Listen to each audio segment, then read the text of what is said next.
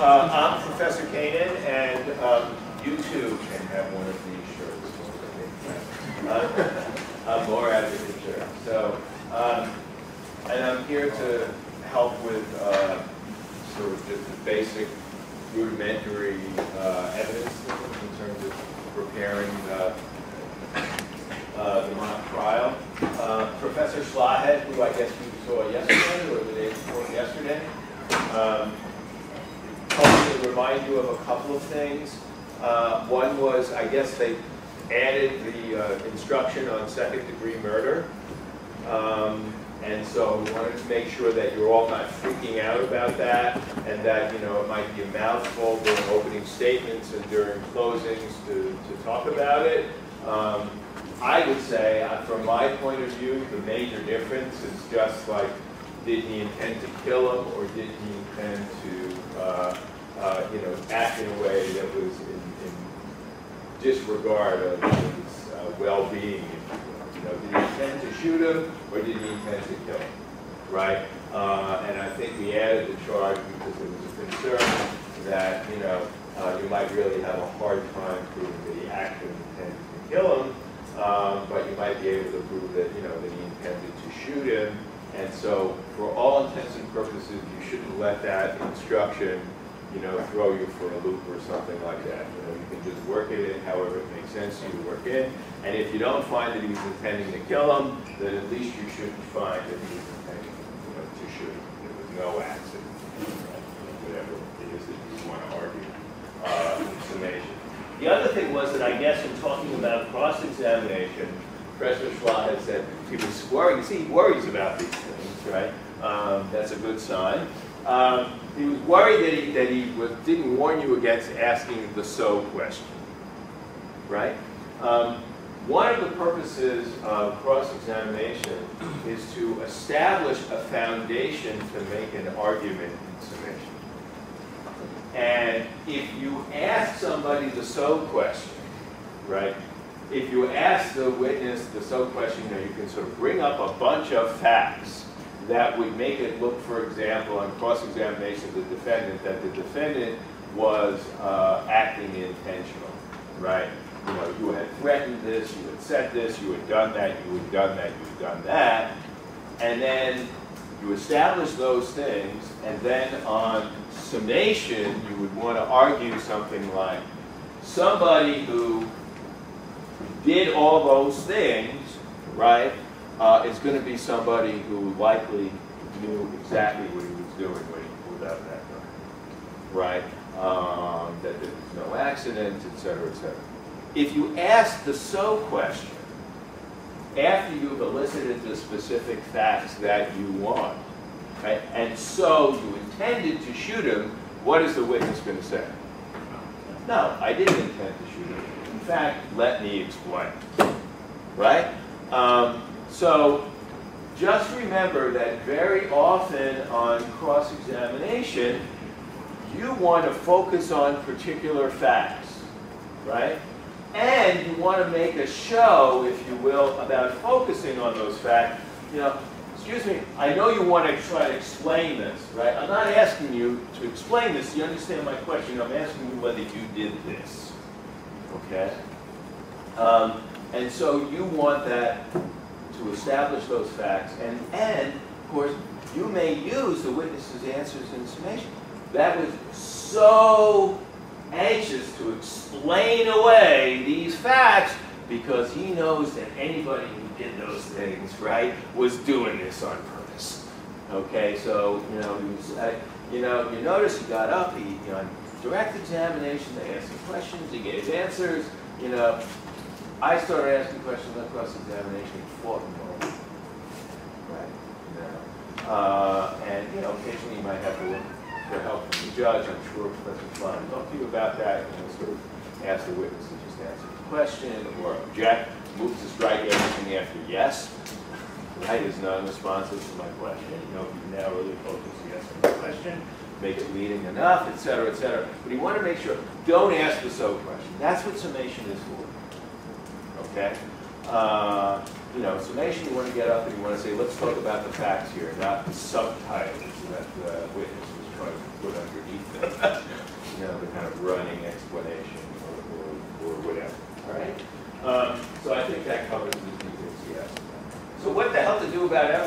don't know any yet. Right? That answer is learn as much as you can, as quickly as you can, I guess. So a couple of basic points, and then what I'm going to do is I'm going to start working through some of the examinations, and we'll talk about some of the issues that come up. Those of you who've started looking at this, I assume you're going to have questions. And I'm here to answer, to answer them. So you should ask me them. And I'm sure you're going to be sharing them with everybody else, right? If you have a question. Okay. A couple of basic points. So these depositions, I'm sure you have been told, they're not scripts. We're not hiring you to be actors and read the lines in the script, right? These depositions give you the information that the witness knows. So the witness knows from the answer to the question, that's what that witness knows, and reasonable inferences from that, right? You can't make things up off the wall, because you know your witness is going to get impeached anyway. You make things up off the wall that are not in the deposition. All the witnesses have sworn that they've given all the information, that material information that they have about this case, right? So incidentally, that means if you're going to cross-examine them and they make something up, they say, okay, you didn't say this in your deposition, and you swore, right, that you had given all the material information, et cetera, et cetera. So you can do that. But though these are not scripts, I don't know how to emphasize more than that. This is what the witness knows, and you want to structure your examination to accomplish your purpose. So basically, use the depositions to know what the witness knows, and you think about how you want to elicit it. Okay? I know you've talked about this, we talked about direct, and you talked about cross a little bit, but I just want to sort of remind you in that fashion.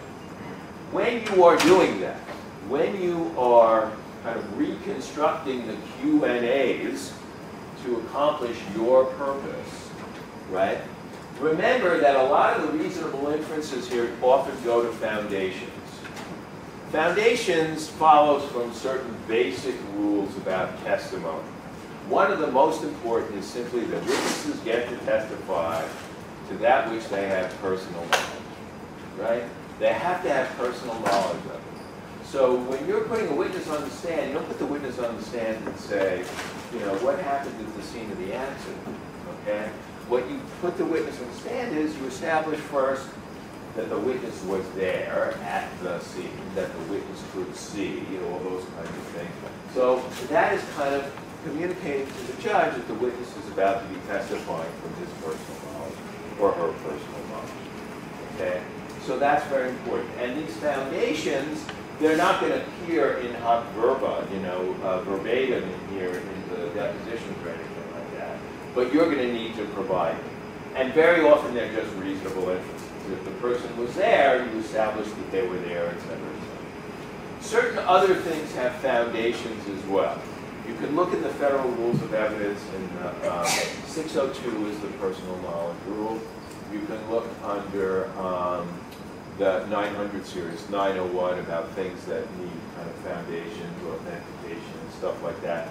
Conversations, very important. Conversations need foundations and authentication, right? So there's kind of a standard way to do it.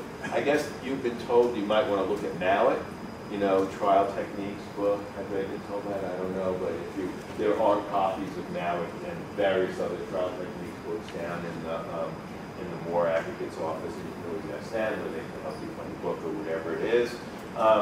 And so basically there's kind of a standard way to do it. The standard way to do it is in fact your way of communicating to the judge silently, right? Because this whole dance between you and the judge is going on in the courtroom, that you know what you're doing, and that you're satisfying the various rules of evidence, right? The jury wouldn't know beans about what's going on. They just think it's kind of cool the way you're asking these questions. It sounds like it must be really important because you ask all these foundation questions before you pop the question.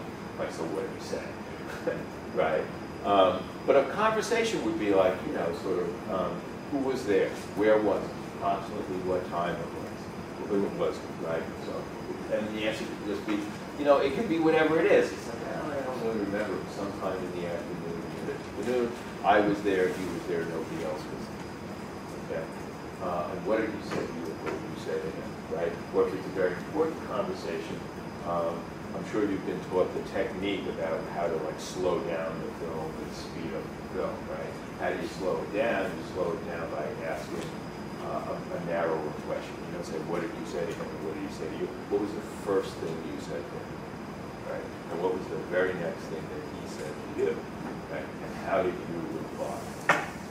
You know, you can take, I mean, there's kind of critical 5 seconds in this case, or 10 seconds in this case, right? It could be, you know, 2 minutes worth of testimony. Then the testimony could make longer than the event, right? But why? Because that's critical. That's like the, you know, the NFL replay at the end of the game. How many times do they show it? You know, sort of over and over again. You can only do it once, but it's like you want to do it really slow, so they get that sort of thing. But you want to be communicating to the judge, you know, that sort of foundational question. And the most important foundational question, forget it, you don't know the rules yet. You might look at them, you're going to look up something. It's like, what's the difference between how you do it in court and how you might tell a person's story? Well, very often we don't tell people how we know things, right? We just sort of tell them what happened. In court, it's very critical that you know how it is that a witness purports to know something, right? Does he know something from his own observation? Does he know something because somebody else told him it happened, right? Well, then he doesn't really know it. That other person really knows it. He has firsthand knowledge of what the other person told him, but he doesn't have firsthand knowledge of the event. Okay? So that would be a hearsay statement. And there are going to be several in here that we're going to talk about in here. Students tend to be afraid of hearsay. They go, oh my God, it's going to be hearsay objection. It's like, oh, no. There are lots of exceptions to the hearsay rule. The most important one of which I'll just tell you right now is a statement of a party opponent. So basically, if you're the prosecutor in this case, anything that the defendant says, even though it may have been said out of court and it's being offered for the truth of the matter asserted, talk about later, but hearsay is admissible because it's a statement of the party opponent. Okay? And there's going to be a lot of sort of back and forth between you know, the defendant and the victim about their conversations back and forth. All right? So far, right, we're talking about foundations, and you might want to look for those. 602 and 901. All right. We are talking where you're sort of focusing on how it is that the witness knows what it is that they say that they know. Okay.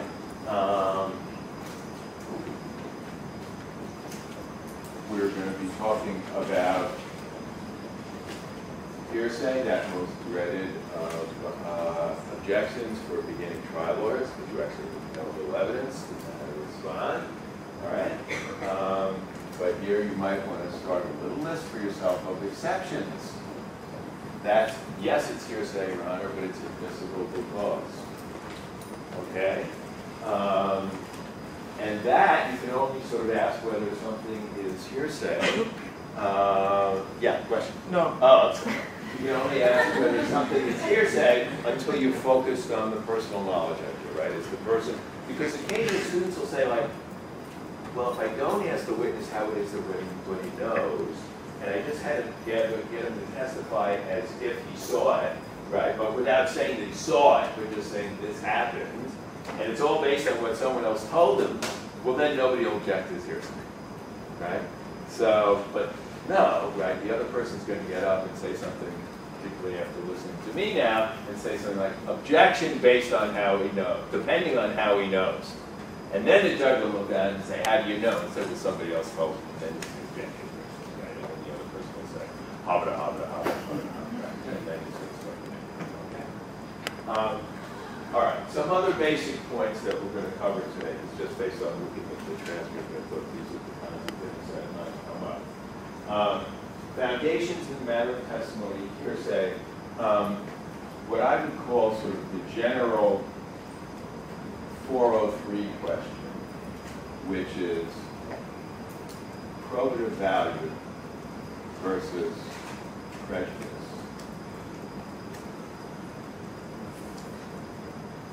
Okay? And that includes irrelevance.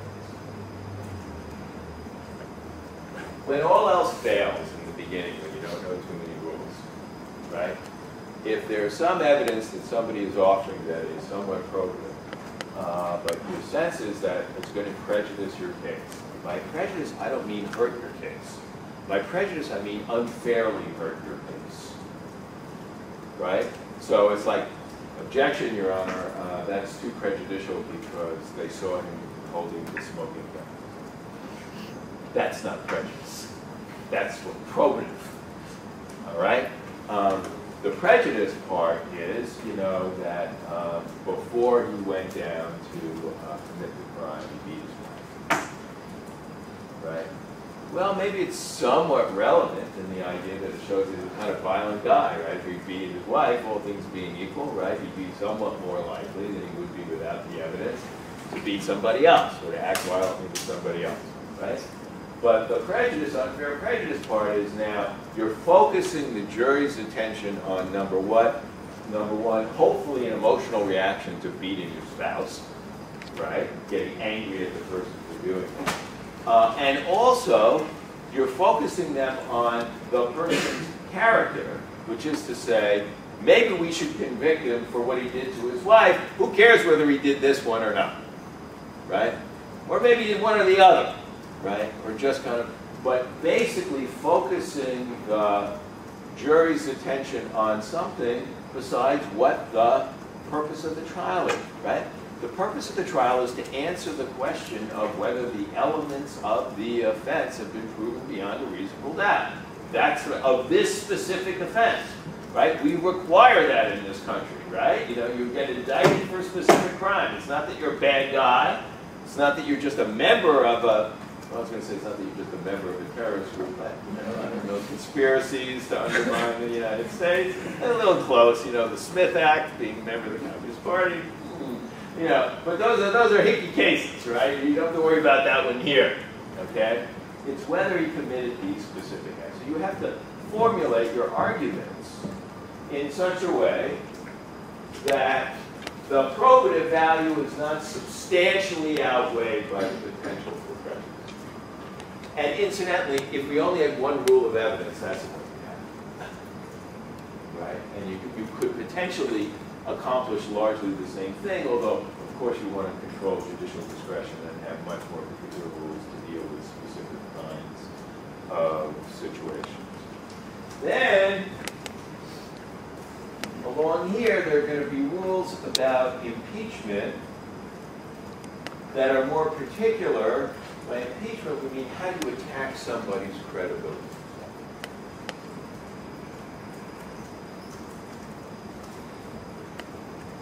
And that's going to be very important, simply because in the context of this little trial, you know, how are you going to decide this case if you're a jury? You're going to have to decide who's telling you the truth, right?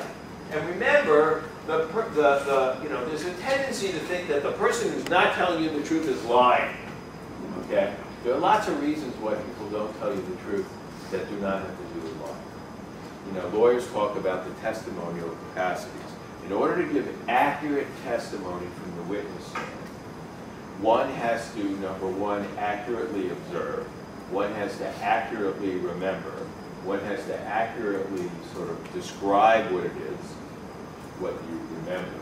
And one has to at least try to be telling the truth, right? So we talk about narration, sincerity, memory, and perception. And guess what? Insincerity is only one of those four, right? So, for instance, you've got a relationship between the law clerk and the judge here, where the law clerk's job is potentially dependent upon the judge. Does that mean if you bring that out on cross-examination that you are pointing out that the law clerk is in here lying to save his job? Not necessarily. But if you owe somebody your job, wouldn't you tend to see them as favorable, right? Wouldn't you tend to remember the favorable things that they do? Wouldn't your mind tend to put together events in a way that was favorable to them, right? Same thing with the relationship with a loved one or something like that. Not necessarily mean that you're lying, right? Or, you may ride around in a car, be in an accident with your spouse, right? And, your spouse is a really, really careful driver. But guess what? Even careful drivers occasionally what? Have accidents and make mistakes, right? So your mind is going to sort of put it together in a certain way. There can be all kinds of things, right? So your memory is going to remember in a way, your perception is going to be a certain way, there are all those things. That's all fodder for summation, right? But that's all part of this here. And impeachment is just not about inconsistent statements or whatever. Okay? So these are kind of the areas that I would say, and there aren't going to be too many hearsay questions here. There'll be a couple, right? There'll be, I think, probably more of these questions about impeachment, and then obviously for your whole examination, you should be thinking about foundations. Incidentally, you have to think about foundations from both sides, which is to say, you got to be very careful sometimes with witnesses. If you call the witness on direct, and then somebody is cross-examining the witness now, and they ask these kind of cross-examination questions, they used to drive me crazy when people were cross-examining my witness, but in fact can be very effective, right? You'd agree with me that, right? Well, a question like that on cross-examination, maybe the witness would agree with you, but it has nothing to do with anything that the witness observed through his personal knowledge, right? You'd agree with me that the defendant was wearing a blue suit that day, right? Well, you've got to train your witness to say, well, I don't know, I didn't see what the person was saying, rather than say the person was wearing a blue suit that day because they heard somebody else say that, right? Because the whole record may be mucked up with all these inconsistencies because the witness has said, well, no, I'd agree with that, I'd agree with that, I'd agree with that, I'd agree with that. It has nothing to do with what I actually saw. It can be a cross-examiner's favorite technique in terms of muddying up the record. You have to object in a way that reminds your witness. Say, objection, is this question about personal knowledge or what he observed or whatever? And you know what? Even if the judge overrules the objection, at least you have reminded your witness that then now your witness will take the cue and say something like, oh, I didn't see what he was wearing. Right? I've heard you say he was wearing this. I don't know what he was wearing. Okay. All right. So you want to start with our judge witness. If not, I'll say a few things, unless you want to sort of ask some questions. If those of you who started work on this, you're looking at it from your perspective, which is going to be better than mine, right? Because it's hard for me to put my shoes back into somebody who's doing this for me. Put my feet back into the shoes of somebody who's doing this for the first time. All right, so it's up to me. Okay? First thing you find in the beginning of the deposition, right, is this question about whether there's been a complaint about the judge before. Okay? And what might you think about if you're the person who's calling the judge, who is the victim in this case? Maybe you wouldn't want the jury to know what? That there was this complaint about the judge, right? What's the relevance of the complaint about the judge?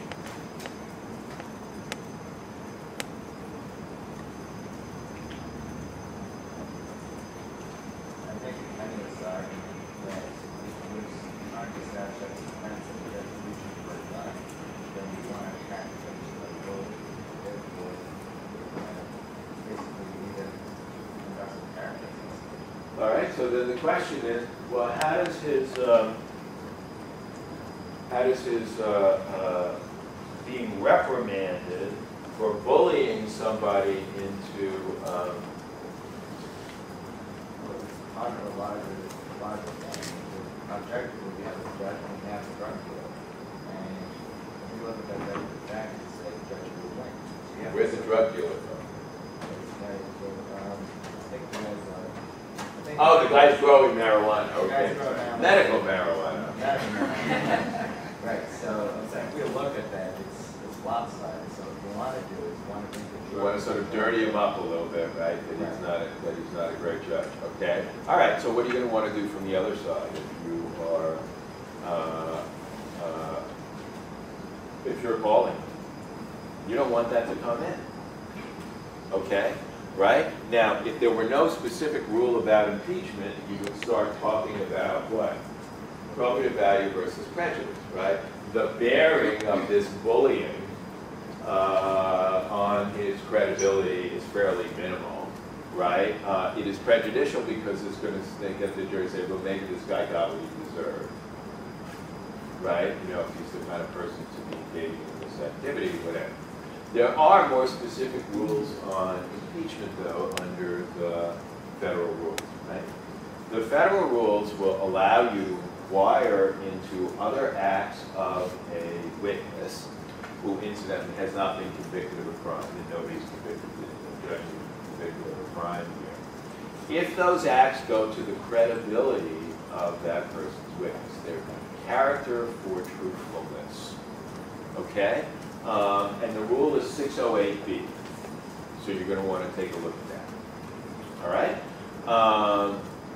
608B has a very, very specific solution to this problem. These are the bad acts that we're going to allow you to go into of a prior bad acts of a witness on the issue of his credibility. Only those that actually go to truth-telling, right? Sort of acts of lying, acts of embezzlement, right? It says dishonesty or false statement, but if you read the advisory committee notes, it really leans towards the false statement and not towards the dishonesty. Okay? So you're going to want to take a look at 608 and say, well, you know, is this really an act of dishonesty? So should you be able to ask about it at all? And that's an argument, right? The argument is that he bullied this guy. Okay? Right? So, you know, I mean, it's sort of abuse of judicial power, but it doesn't really go to a propensity to speak falsely. Also, he denies it. He denies that he did something wrong. So now you have a question of, if you were allowed to ask the question, and he denies it, could you try to prove it with other evidence? Turns out in this little problem, you have no other evidence other than what you would say. Right? But in any event, 608B has something to say about that. It says that you can't use extrinsic evidence. You can ask the question, right? But once the witness says no, that's it, you're stuck. Right? You might try to be sneaky and come along and say, yeah, but you were found to have done this. But that is actually extrinsic evidence, and it's also hearsay, because it's basically that the investigators found that you did it. Right? But I'm putting that out there for you, so I'm telling you, you should try to do it. You can, you're going to make your own choice. This is what the great thing is. You're learning how to be lawyers. You're going to make your own choices. All right? I hope you guys are learning how to be ethical lawyers. On the one hand, I don't want to tell you not to follow the rules of evidence because they're unfortunately, as what would say, more irrelevant in the actual courtroom than I would rather they be. So I'm certainly not going to tell you not to follow them. But on the other hand, I don't want you to be the only people out there who are engaging in a fair fight, and other people that want to go all over you with bats and sticks, whatever. Right? Okay. So I'm telling you that's out there. Now, you may be a little bit creative. Well, what's creative? He denies that he bullied the defendant in that case. But he was found to have done it. Maybe the question that you want to ask is not whether he did it, but whether at this investigation he spoke falsely about doing it. Now it's starting to sound, right, like a prior lie, right? You were investigated, right, and you denied bullying, and that was false, wasn't it? Now, he's still going to deny that it was false, but the bottom line is now you've got a better opportunity to get that question in under 608B, inquiring into specific instance of untruthfulness, right? Because it's about his having spoken falsely, okay? And the jury gets the waft, gets the gist of that, okay? And then, you know, he may deny it or whatever it is. I mean, he will deny it, I think, because there's no basis for him to do something. Other than that, when you ask the question in that way, and you say, I have a good faith basis to ask the question, my good faith basis for asking, because you need a good faith basis to ask any of these questions about the prior act of wrongdoing. You can't just walk up and say, you know, isn't it true that you strangled your dog, right? I mean, or just make stuff up, right? You need to have a good faith basis for it, and the judge will demand that, but your good faith basis is he was found to have done this, and he had an opportunity to speak on his behalf at the hearing, and we know he denied it. Right? How do we know he denied it? Because he's still denying it now. Right? If he says, I didn't deny it, I admitted it, and he denies it now, then you can say, so you lied at the hearing. Right? So either way you got it, at least on that. Okay? This is the kind of analysis. I'm trying to point you to the rules and get you to start thinking about it. Not great at the end of the day. What would you do strategically if you are the prosecutor in this case and you think these questions may come up? This is a kind of question that you might make a motion in limine before the beginning of the trial. Do they have an opportunity to do that? Yeah, you've got an opportunity to make a public motion in limine, right? I mean, I'm not going to, I mean, they're, you know, the whole thing is time limited, you know what? But you know what? Before they get up and start asking this question, you might want to demand the good faith basis and say, I anticipate that they're going to do this. Why? Because it was in the earlier deposition, and I want to exclude this. A motion in limine needs a motion to exclude before trial. And I want to get my ruling now so they don't get the opportunity to ask the question in the presence of the jury. Okay? Notice from an evidentiary point of view, you got to be careful. If you succeed in getting it out, don't put the judge on the stand and say and get him to testify that he has a perfect record, because then you've done what? You've opened the door to the evidence that you've kept out, right? In other words, keeping out the evidence doesn't allow you to prove affirmatively the opposite, right? It just means they can't go into it, you can't go into it. And even as late as summation, don't find yourself saying, and you didn't hear anything, we got the drug dealer as against the judge, and you didn't hear anything that the judge has ever done wrong, in which case, opposing parties should move and say they've opened the door, even in summation, it's time to reopen the evidence, and then you get up and you say, oh, and now, jury, you will hear about what the judge has done wrong. You don't want that. Right? You sort of leave it. Okay? God, it's getting late. Okay, so that's one example on impeachment. You also, with this particular judge, you know, you might want to talk about some aspects of this deal. There were sort of some shady potential aspects of this deal, right, where he was sort of abetting this person in terms of disguising his involvement in the deal, right? Okay. So should we talk a little bit? I'm trying to think of a good example for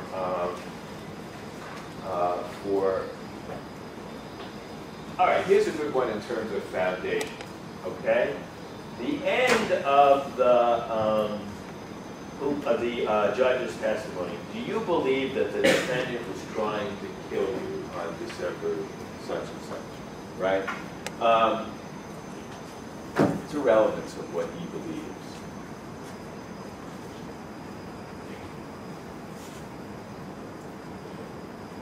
He was there. So he could have at least some sense of what the other person was doing right in front of him. okay, all right. So take a look at Rule 701.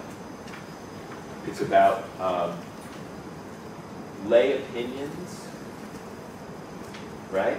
It's when you're giving a kind of conclusory opinion about, right, do you believe he was trying to kill you or whatever. It may or may not be admissible depending on whether you've been able to lay a foundation of two things.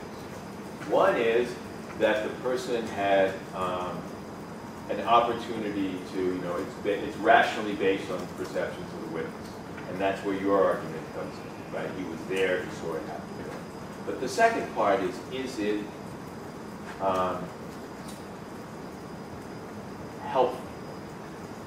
Is it really helpful to the jury, right? And then the question you have to ask yourself is, once he has described all the actions that the defendant did, what does it add for him to say, I think he was trying to kill him, right? You've got to think about, does it add something? Does it sometimes we think of like a wink or a blink. Describe a wink, describe a blink. You describe them, they look like, it would sound like exactly the same thing. Do we know the difference between when somebody just blinks or when we're being winked at? Usually we do, right? So, the conclusion is, whether it was a wink or a blink, you can only get so far with describing what it is that the person did, so it adds something based on a rational perception and helpful to the trier of fact. You have to ask that question. Is it really helpful? Okay? Is it communicating something that couldn't otherwise be communicated? From the other point of view, you might think about, gee, does that really help me? Does that really help me to have the judge up here saying, he was trying to kill me, he was trying to kill me, right? Well, so how does he know? Whether he was trying to kill him, or he was trying to injure him, or, right?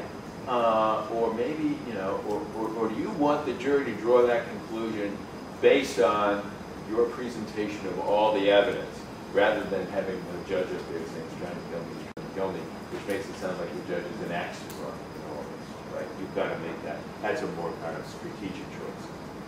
But that's another foundational rule that up here you're going to hear about, conclusory testimony or lay opinions. That's what's up here.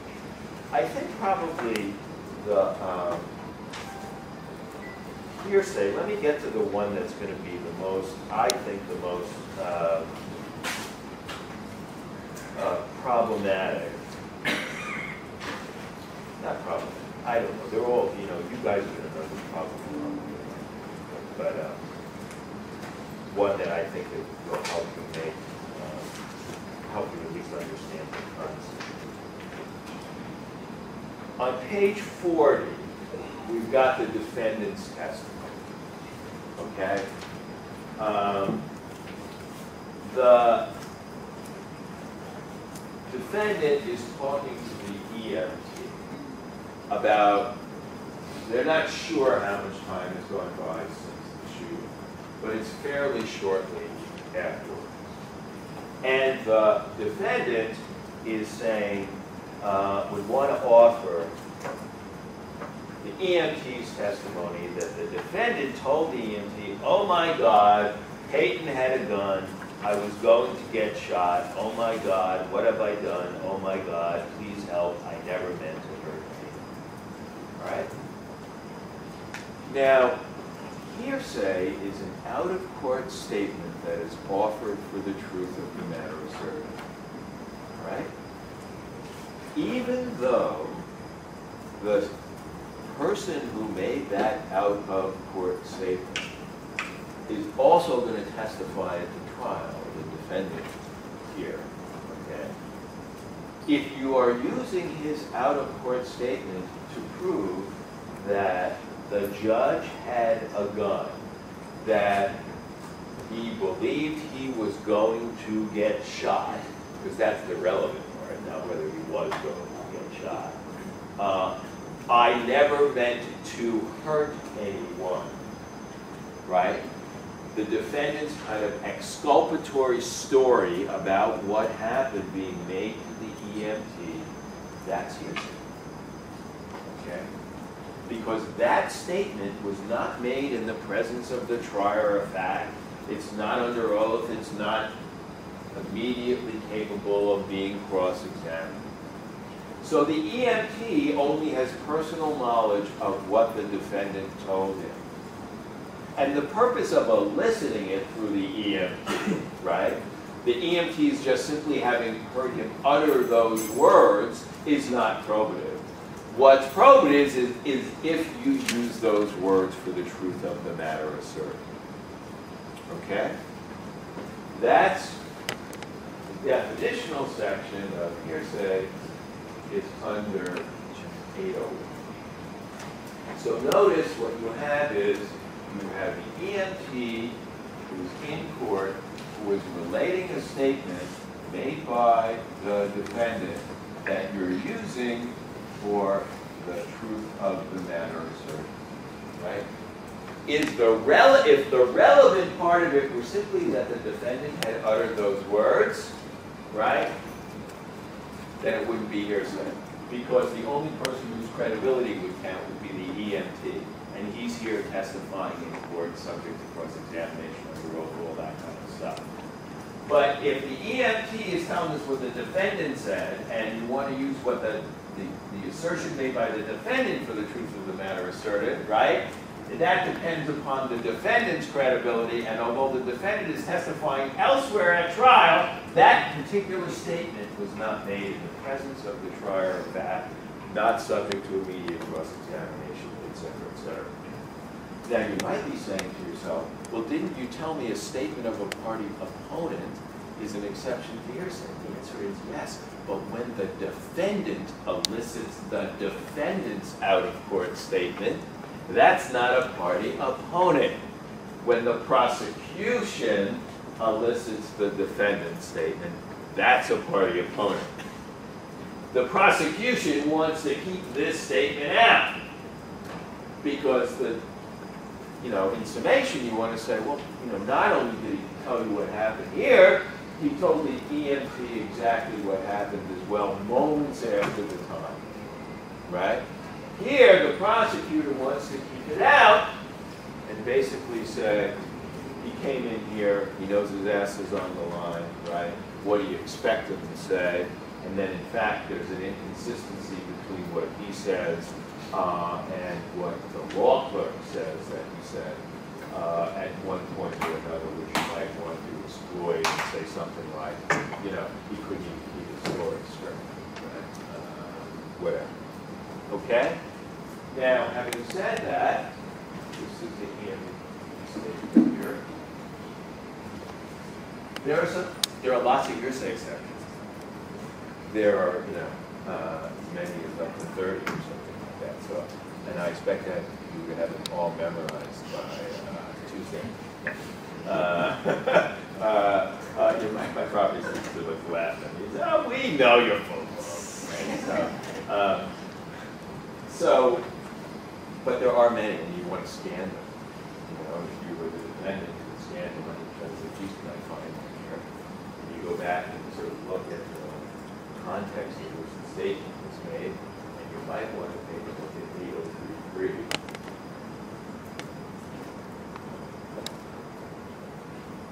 I'm watching these guys like you're getting some big spots. Yes! That's what we were thinking, right?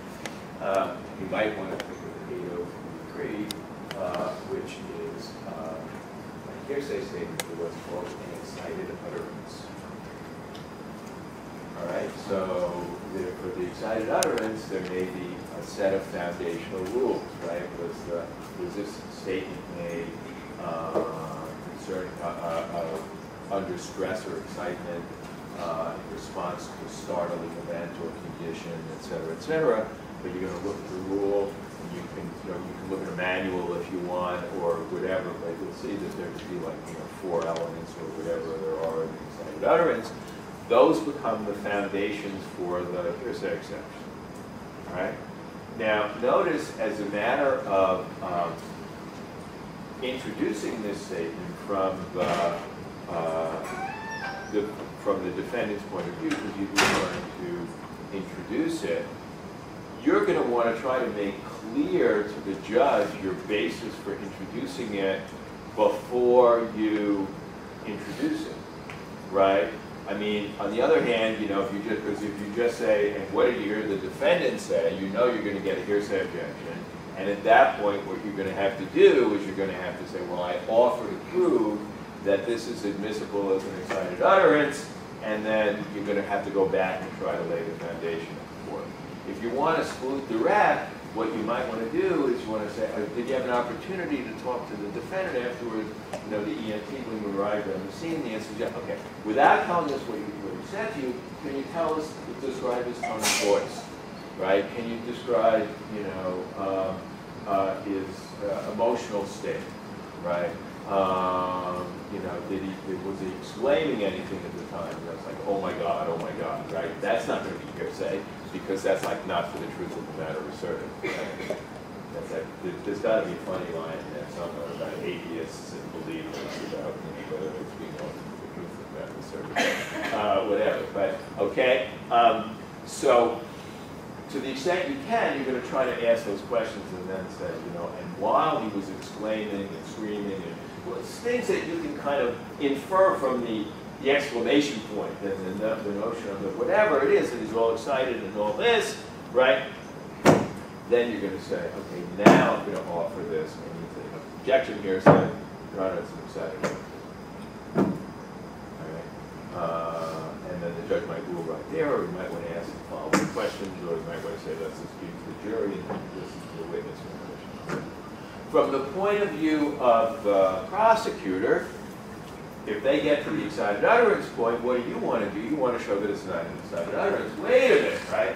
They can't establish that this was shortly after the event, right? So he had time, you think of the purpose of the excited utterance exception, he had time to concoct the story, right? It was up to him. We have no timeline between the shot and when he was ready to talk to the EMT.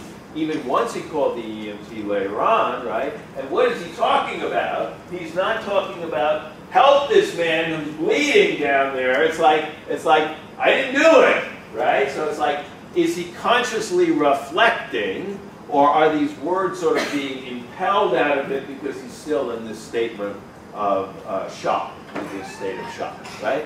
And that's what you want to. And you know what? At the end of the day, you're going to win some, you're going to lose some on that, and whatever it is, it is.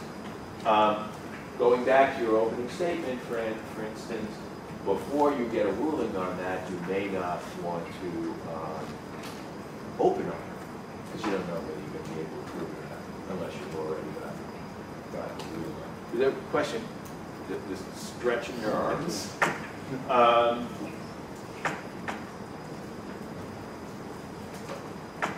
Questions, comments, whatever. There's also more on the sort of hearsay point here. There's a lot of stuff that the judge is going to be describing about his conversation with the defendant. You now already know that if you are eliciting that from the judge and you're the prosecutor, anything the defendant says, statement of a party opponent, right? So that's the easy way. You don't have to worry about whether it's being offered for the truth or not. From the testimony of the defendant, there's going to be a lot of talk about their conversations, right? About the threats, et cetera, okay? Going back and forth. A lot of that, you know, could potentially get hearsay. You know, people sort of instinctively tend to object. Somebody out of court is speaking, it's like objection, hearsay, right? You get a lot of that. But often, if it's not being offered for the truth of the matter asserted, then there's no hearsay problem, right? And a lot of it is, you know, you're not trying to prove the details of the agreement that they had. You're not trying to litigate whether they really owed the $3,000 and they didn't owe the $3,000. A lot of the talk is being offered just, you know, from what the judge said for its context and its effect on the listener. Right? His having told him that sort of explains why it is that he went back to try to demand his money, because he said, I don't owe it. You're not trying to prove whether he owed it or he didn't owe it, right? It's just all that, right?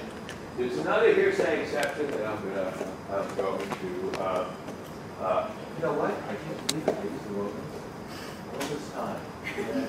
Thank you. That was the smart. It's 8032, because I was in for excited utterance. 8033 is the state of mind exception. All right? Sorry about that. They took your class. Now I know I'm really over the hill. Okay. So 8033 is a good one to know too, right? Because sometimes, you know, we can't read people's minds. So when people describe how they are thinking or what they know or whatever at the moment that they purport to be thinking that, or they know, right? You know, they're really sort of the most direct evidence of what's there, what they know, what they're thinking, what they intend to do, and so on. So there's a hearsay exception that allows that, all right? But it's more limited than you think, okay? You can use it to prove the belief or understanding of the declarant, the hearsay thing, but not to prove the truth of the belief. If you could use it, if you could make an argument in the following form, I'm just offering the statement to prove what the witness, you know, I mean what the out-of-court declarant knew at the time, right? And then you say, well, why did they know that? Why did they believe that? Why did they remember that? Because it must be true. Well, then you might as well do away with the hearsay, right? If you can take that 2 steps. But what's in your mind, right, you can use the hearsay exception to prove. And the reason why I say that is because that's important, right? What's important here is, for example, you know, what the 2 parties believe about what the other was intending to do. And there are statements that they make out of court about that. What they believed about the transaction, whether the money was owed or whether the money wasn't owed or whatever, all those. But again, right, those might come in under 803. If you don't care about whether the money was really owed, if you don't care about whether they really meant the threat or not, but it was simply like, I believed that I had been threatened, right? As I stated out here, like, for example, telling my law clerk, right? You know, that I, right. Okay? Yes? So going back to, do you believe the defendant was trying to kill you, would that fall under the state of mind rule? Yeah, if his state of mind was relevant, right? I mean, it would not fall under the state of mind rule because it's not a hearsay statement at all. It's not a statement made out of court. It's being asked in court. So it doesn't raise a hearsay question, right? If he had sort of at the time said something like, you know, you're trying to kill me, right? Then you may have had to resort to the hearsay exception. But you don't need to go to it here at all because he's just being asked about it on the stand. It's not a claim that he made out there, right? And if it were a claim that he made in his deposition, it would be a backward-looking statement, in which case he would be talking about not his then-existing state of mind, but his prior state of mind. That's not covered by the exception. It's only the then-existing state. Okay. Yes? Are only words that are said out loud considered hearsay, or can documents also be considered Documents hearsay? definitely also hearsay. So you want to take a look at some of the documents? What are your so what are your questions about some of the documents? Right? I'm not going to tell you again. This is the judge speaking. Stop calling me or you will regret it. Your calls and threats are killing my judicial career and I will not stand by. Right? You and I both know that I don't owe you any more money. It's just extortion. So leave me alone or I will see to it that you never bother anyone again. Okay? Hearsay? You have a hearsay problem here?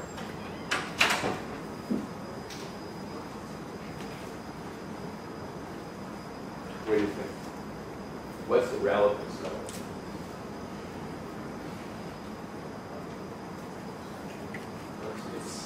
out-of-court statement by someone not the defendant. Right? Uh, So if it's being offered for the truth of the matter asserted, you've got a hearsay problem, right? What if this is being offered for the truth of the matter asserted?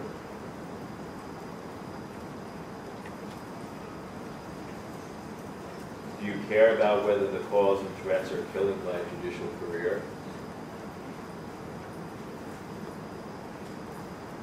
Not, right? Not really, right? From the point of view, this is the defendant who would be offering this now, right?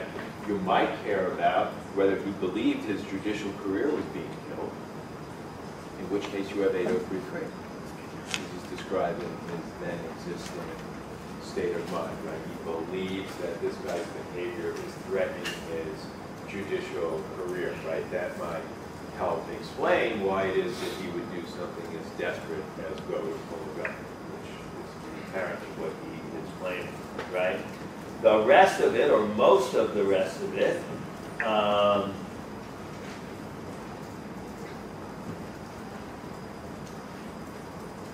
how is it important?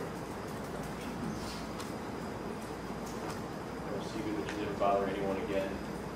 Again, that might be state of mind. I will see who never bother anyone again, right? In other words, I actually am intending to do something that would shut you up, okay? Because if he's intending to do it, it's more likely that he did do it, okay? Which is going for a gun, all right? But also, you might also look at that and say, but even apart from that aspect of it, it's relevant simply for the fact that those, even if he didn't believe any of that, who felt threatened having read it? Why don't you say, can he say that it's a party opponent?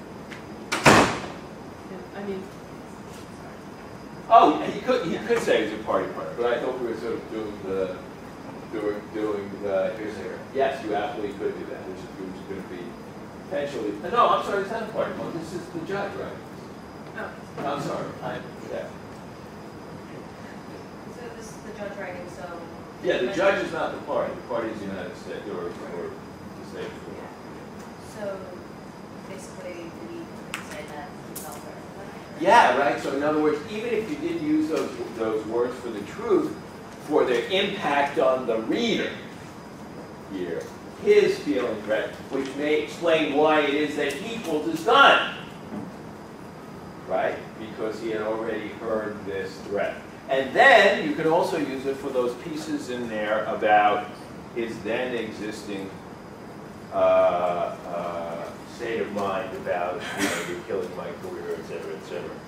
I'm not going to tell you again, if you want to be really technical about it, those words actually include a backward-looking statement. I told you this before. If you were using it to prove that I told you that before, that existing state of mind would not cover it because you would be using his memory to prove the truth of the thing. As I told you before, it's not the then existing state of mind. But again, that's a sort of technical. I'm just trying to show you how you try to analyze it. Okay? Okay, you've also got authenticity. Is that what, should I talk about that with the documents a little bit? Stipulated. What's that? It's stipulated on that. It's stipulated authentic, all right, but there's still some sort of like, well, it can't be stipulated authentic because he denies that he ever wrote the note, right? Judge, No? the judge denies writing Exhibit B Right. himself. Okay. Right, so it can't be stipulated authentic, right, so in terms of admissibility. So how would you authenticate the note if you were the defendant?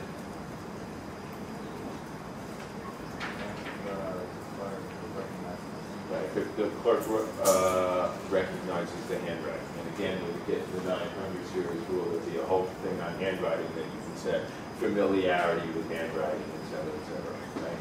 So you would, I mean, you know how to, I think you talked a little bit about how to do this, do you recognize it? How do you recognize it? I recognize it from the judge's handwriting, how the point of view work with it, handwriting, okay? There is you tell me, what else I'm missing. I know there's there are some real questions about the admissibility of some of the depictions of guns, just because there's sort of some gaps in there about, you know, think of the testimony about who can say what. Where did the police get them from, right? Where did they come from? Who saw them? Was there an opportunity to move them, or are they in the same way? At the end of the day, I'm not so sure how probative they are one way or the other. All right, I think we've got about 2 minutes. So, right, so if there's anything more, then you guys have to tell me. So is there anything? All right, you might think about in terms of all the relevance, the defense stuff, you know, growing marijuana, cash business, all this kind of stuff. Should the government be allowed to, prosecutor be allowed to elicit that about the defendant in terms of probative value, prejudice? Does it go to credibility, et cetera? Would testimony about, like, whether the judge is a violent guy be admissible? Well, is there stuff in here about him being a violent guy? Is there stuff in here about the judge being a violent guy?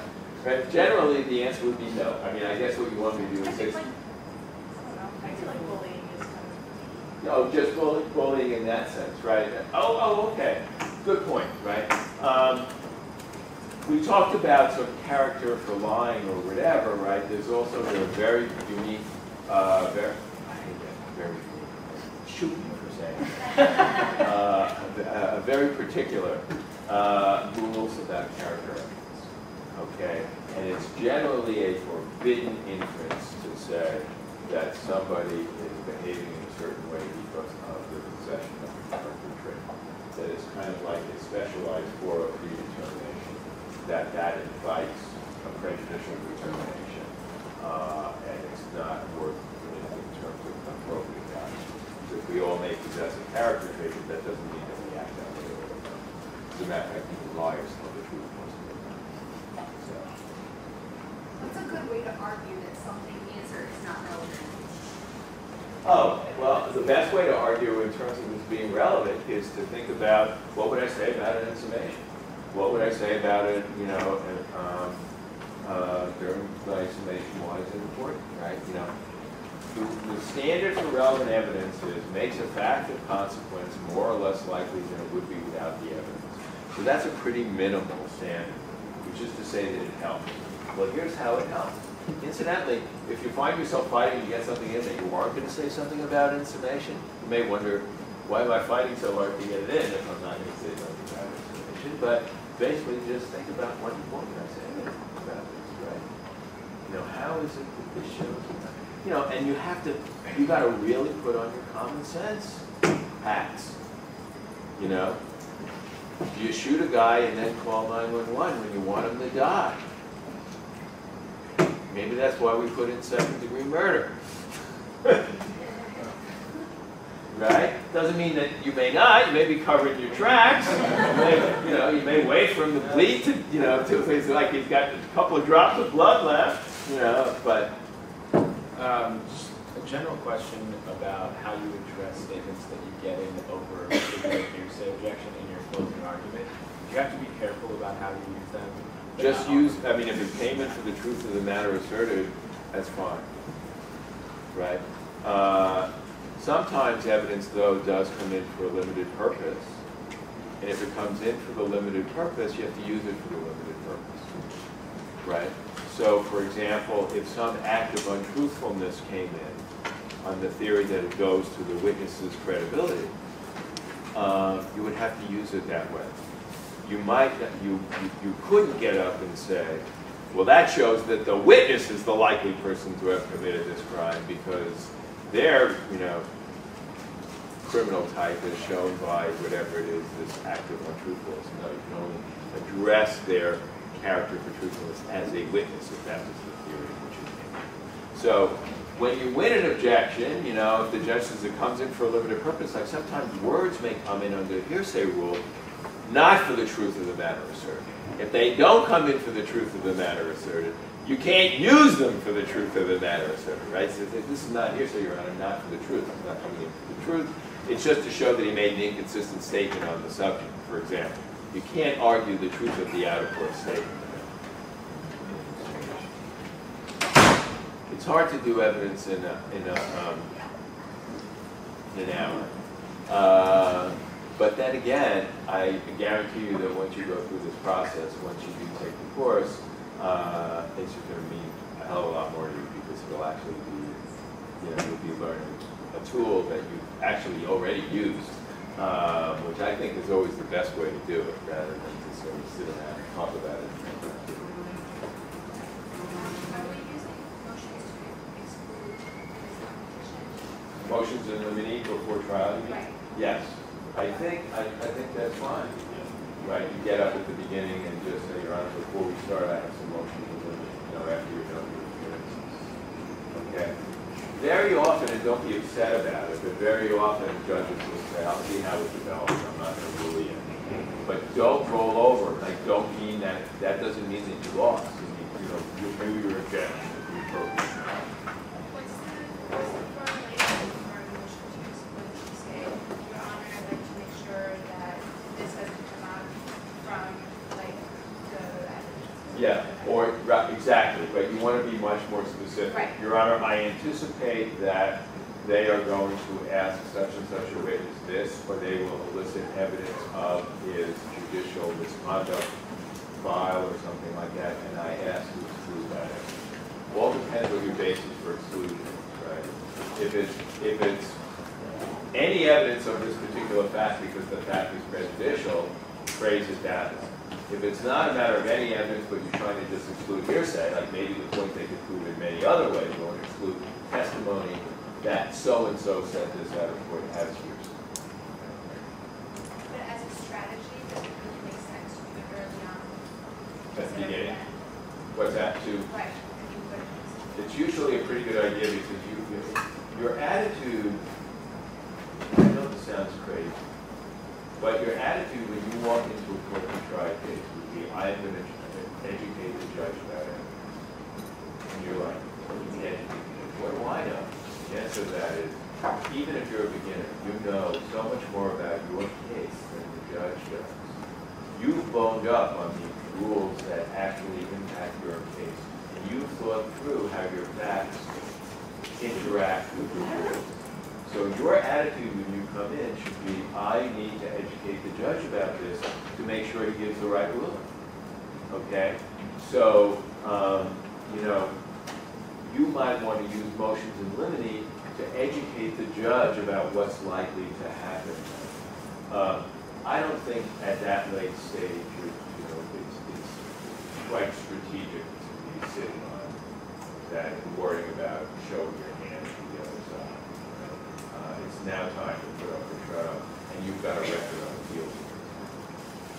It's also helpful because the motions in limine don't count against your time during the competition. That doesn't mean you go crazy and every, you pick a couple and you go at it. And incidentally, if there are ever like 3 reasons for why something should be excluded, talk about them one at a time. Because if you get up and say, here are the 3 reasons why it should be excluded, the rules of primacy and recency, the judge is either going to talk about number 1 or he's going to talk about number 3, and the other 2 are just going to get lost, and you're going to forget them too. So what you do is you talk about number 1, and then if you lose on number 1, then you go to number 2. And if you lose on number 2, then you go to number 3. Right? And if the judge says, you're wearing my patience thin, then you say, sorry, but, that's what I've got to do. It's my job, right? To sort of make these objections and perfectly appropriate for you to make these objections. Right? And guess what? You might wear them now. Right? But look, you're a professional. You've got to get up to the judge and protect your record. It's the basis to make the motion you make. Now, just because you can object doesn't mean you do object. That's like the next level of sophistication, which is to say, like sometimes, you get up, that's completely objectionable, but the witness is going to give an answer that helps you. In which case, you have to learn to sit on your hands, just like they. So, good luck to all of you. I hope you have a lot of fun.